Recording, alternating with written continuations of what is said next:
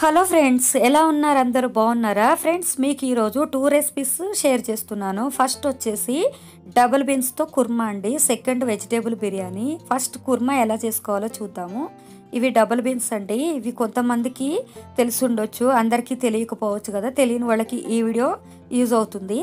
అలాగే ఫ్రెండ్స్, ఇవి చూసారు కదా, ఇవి కాజులాగా ఉన్నాయి. దీని కాస్ట్ వచ్చేసి 28 రూపీస్. దీని వెయిట్ 200 గ్రామ్స్ అండి.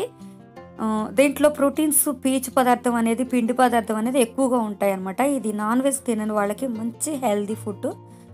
అలాగే ఇవి ఒకసారి వాటర్తో వాష్ చేసుకున్న తర్వాత బాయిల్ చేయడానికి తగినంత వాటర్ వేసుకొని ప్రెషర్ కుక్కర్లో 5 విజిల్స్ పెట్టుకోవాలి. ఎందుకంటే మనం నానబెట్టుకోలేదు కాబట్టి 5 విజిల్స్ అయితే అవి బాగా ఉడుకుతాయి. అలాగే గ్రేవీ కోసం కాజు, గసగసాలు, అల్లం వెల్లుల్లి, అలాగే ఆనియన్స్, చెక్క, లవంగాలు, ఇలాచి ఇవన్నీ కూడా తీసుకొని చక్కగా ఇలా పేస్ట్ చేసుకొని పెట్టుకోవాలండి కుర్మా కోసం.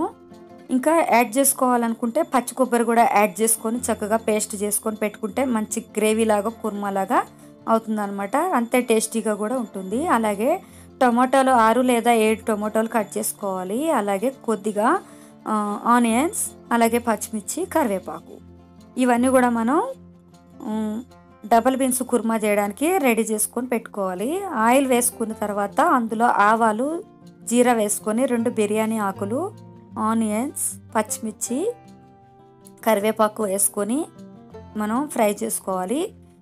మనకి తొందరగా ఫ్రై అవ్వాలంటే కొంచెం సాల్ట్ యాడ్ చేసుకొని, కొంచెం పసుపు యాడ్ చేసుకొని బాగా కలుపుకోవాలండి. తర్వాత టొమాటోస్ కూడా వేసుకోవాలి. ఇవి కూడా మనకి గ్రేవీకి బాగుంటాయి, అలాగే టేస్ట్ కూడా బాగుంటుంది. ఒకవేళ పీసెస్ కాకుండా ప్యూరీ లాగా చేసుకోవాలనుకుంటే అలా కూడా చేసుకోవచ్చు. చూసారు కదా, మనం టమాటోస్ని పీసెస్ లాగా కట్ చేసుకున్నాం కాబట్టి అవి బాగా ఉడకాలంటే మనం వాటర్ యాడ్ చేసుకొని ఒక 10 మినిట్స్ మనం కనుక బాయిల్ చేసుకున్నట్టయితే, ఉడికించుకున్నట్లయితే అది బాగా దగ్గరకు అయ్యి మనకి గ్రేవీ లాగా వస్తుంది. ఇవి మనకి 5 విజిల్స్ వచ్చేసాయి. వాటర్ అంతా కూడా ఉంచేసుకొని ఇది కుక్ అయింది లేదు చెక్ చేసుకోవచ్చు అండి. ఆ పొట్టంతా కూడా మనకి ఊడొచ్చేస్తుంది. అలాగే చేతితోటి ఫ్రెష్ చేస్తే ఇలా మనకి తునకాలన్నమాట. ఇలా మనకి మెత్తగా మెల్ట్ అయినట్టు అనమాట, ఉడికినట్టు. బాగా మెల్ట్ అయ్యేటట్టు ఉడికించుకోకూడదు. 5 విజిల్స్ అయితే సరిపోతాయి.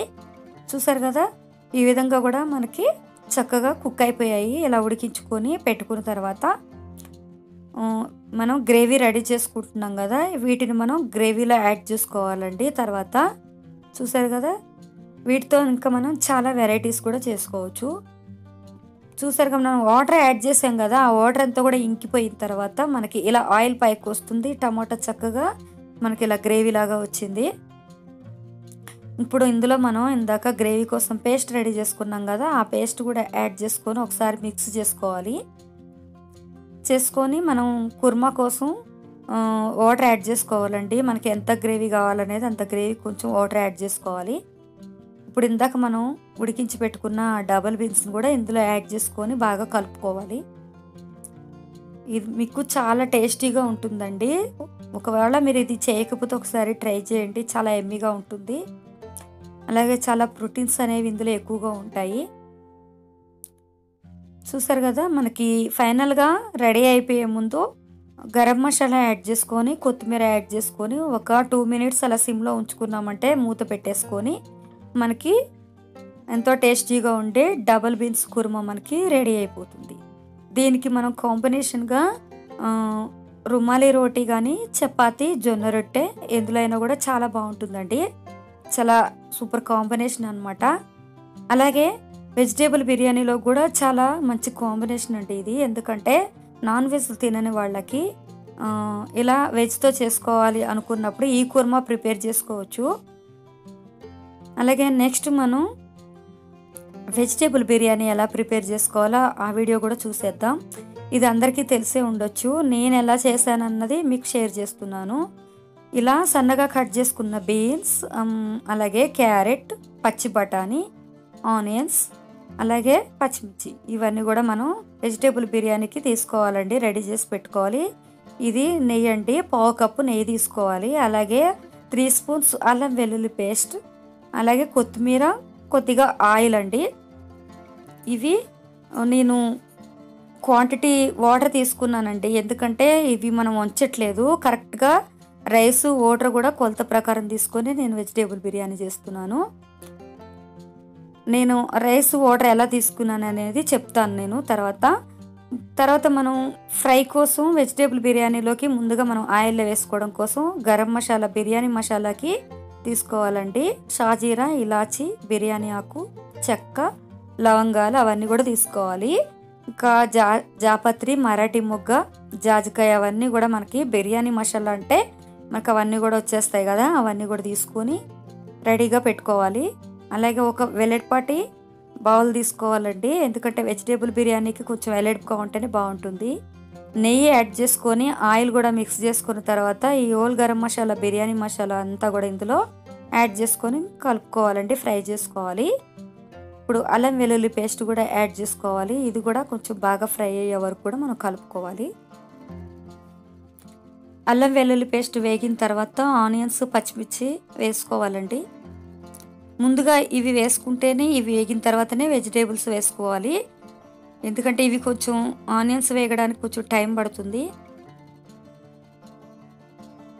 చూసారుగా ఈ విధంగా మనం సిమ్లో పెట్టుకొని చక్కగా వేయించుకోవాలి.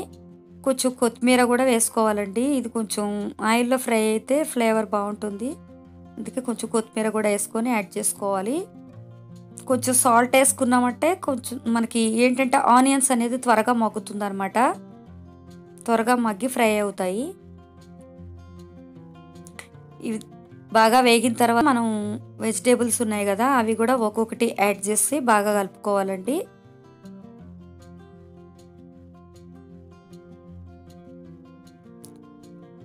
ఇంకా మీరు వేసుకోవాలి అనుకుంటే మిల్ మేకర్స్ వేసుకోవచ్చు, చిన్న మిల్ మేకర్స్ ఉంటాయి కదా అవి వేసుకోవచ్చు. క్యాప్సికమ్ కూడా యాడ్ చేసుకోవచ్చు, ఇంకా టేస్ట్ ఇంకా బాగుంటుంది అనమాట.